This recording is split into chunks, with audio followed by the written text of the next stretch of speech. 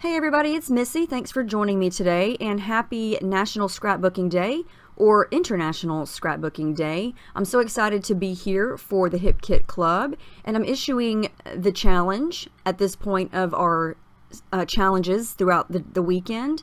And my challenge is to get a little bit mixed media crazy and use the color kit. It can be whichever color kit in the past few months that you have, but use one of the color kits to create a messy, artsy, mixed media type background. So I'm going to start with a sheet of the light yellow cardstock from the cardstock kit this month and some white gesso, and I'm just going to smudge a nice big white space onto the center area of my paper. And I couldn't find my credit card to smudge it, so I'm just using my hand. It's all dry, and I picked this stencil from my stash, and clearly I've used it several times. It's got all kinds of dried paint on it. I need to get better about cleaning my stencils, but anyway, I'm using the color kit from this month, and these are the Vicki Boutin art crayons.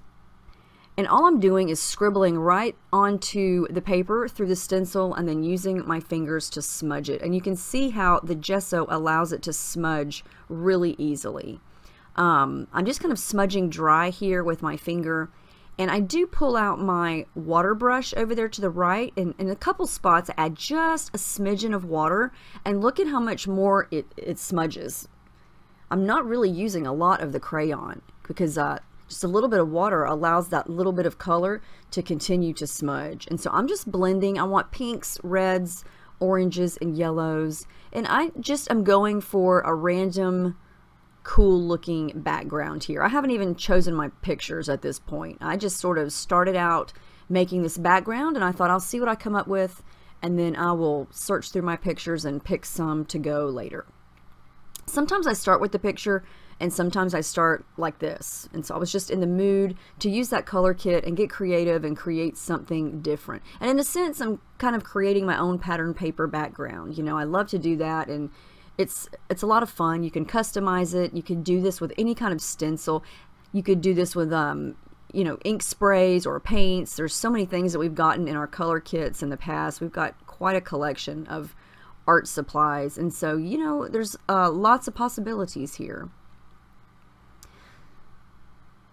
And I love how this is turning out. I sped this up quite a bit because it's just kind of adding color and smudging here and there and creating different shades of the colors. I love how I've got dark areas, and then when you smudge it, it's going to lighten up and kind of look hazy and faded.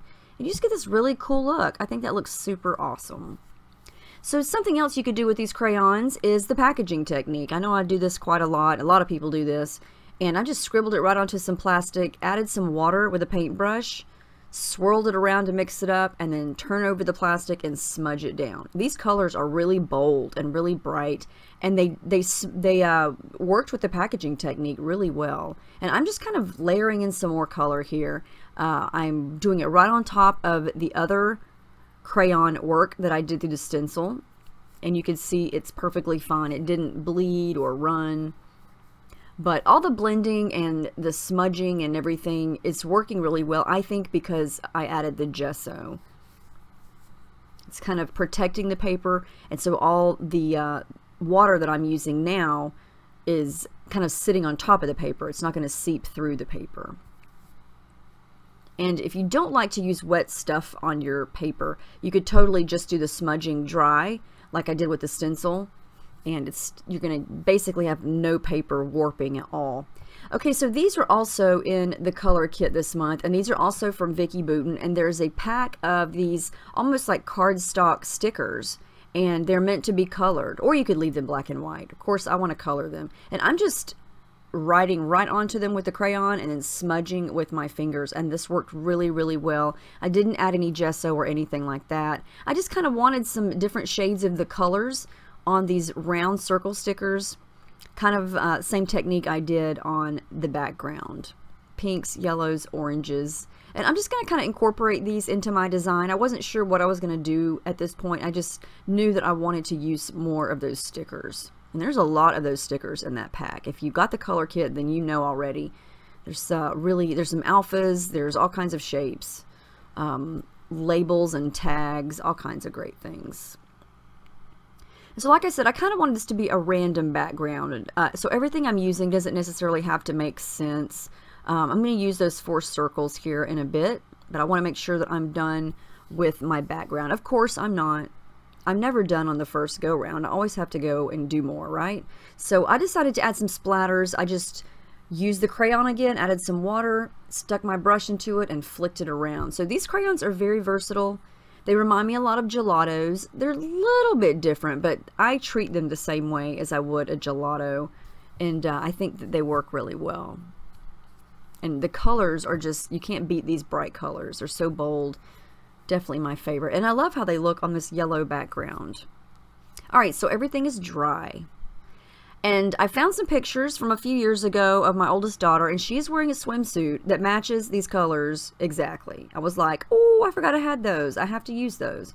So I printed those in color. My original thought was to use black and white because I thought the black and white pictures would pop off that background. But once I came across these, I knew I had to use those because they just match too perfectly. So I'm adding some tissue paper and some really bright green adhesive foam on the backs. And then I realized I got that one too close to the edge because I wanted to overlap it. So I just cut a little bit of it off. And now I'm just going to work on embellishing. Now I originally thought I was going to use Love Your Laugh, and that's from the Paige Evans Oh My Heart chipboard sticker sheet. And I like how this looks. I'm just kind of putting things down just to see what it looks like at this point. And I toyed with the idea of adding in another color, but I decided against it. So I'm going to stick with all the pink, oranges, and yellows for this. And I'm just going to layer in those stickers that I colored, kind of 2 at the top and 2 on the bottom of the pictures. And I know I've got different shapes going on. I've got those chevrons, and then I added the circles. Again, it doesn't necessarily make sense, and that's okay. Sometimes I think too hard, and I think everything has to make sense. But sometimes it doesn't, you know, and it's what strikes you at the moment and what you think looks good and what you like. And so I just went with it. I decided that I wanted to fussy cut more flowers. I think it's a challenge for me this month to create something without flowers. And these just look too pretty. I fussy cut out 2 clusters here. And I know I keep saying this, but originally I was not even thinking about flowers. I would never have paired up flowers with this crazy random background, but that paper just jumped out at me. Before I glue anything down, I ran this through my sewing machine and just decided to add some orange and pink stitching. I just did straight stitching down the centers of those chevron shapes just to give it a little more texture and interest. And I love how this is looking. I love that it's random. And you know, I actually thought about it the more I looked at the pictures. She's got flowers on her swimsuit. So I guess the flowers and the layering makes sense now. So I'm going to add some orange thread in a couple of spots. And then I'm going to start to glue everything down.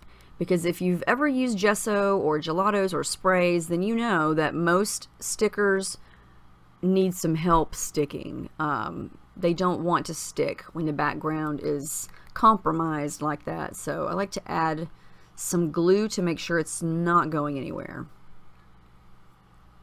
So now that I've added in the flowers to the right, I don't really have the space to put Love Your Laugh. So I'm going to change my mind on the title and play with a couple other things. And I'm going to wind up using Love the Good Life, and that's another chipboard sticker from the Oh My Heart sticker sheet. And so I just decided to go smaller with the title since I added those flower elements on the right. This is pink thread. I'm going to add in some of that. Texture, color, interest. I love it.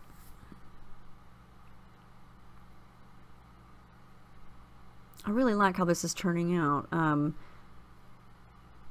Came together pretty quickly after I fussy cut those flowers and decided to layer those in.